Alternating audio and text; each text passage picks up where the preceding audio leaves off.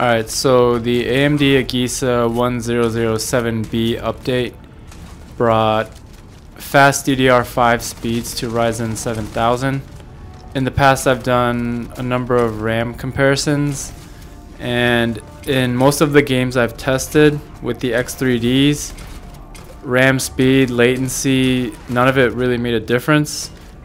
And capacity was really the only factor that made a big difference in games like Tarkov, Modern Warfare, and a number of other titles that I've tested, Rust as well.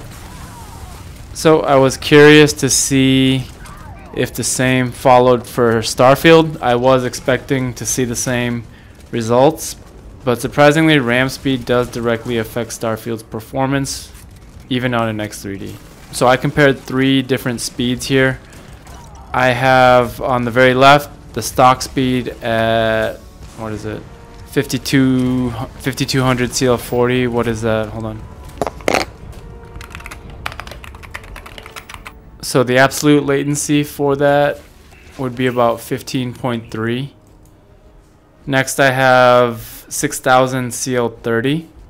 Absolute latency is 10 nanoseconds there. I think this is like the mid-range RAM now that you can find pretty easily and affordably. And then on the very right I have 8000 CL36, which comes in at an absolute latency of 9 nanoseconds. And you're gonna need SK Hynix ADIs to push it to this speed.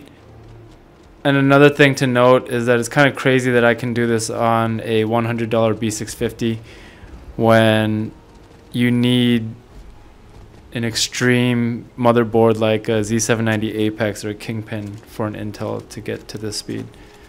So just food for thought. That's pretty crazy. Another reason why AMD is just better for gamers.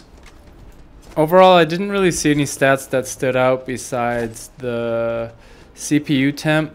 For some reason, the CPU temp is actually lower on the 8000 configuration than it is on the 6000 configuration.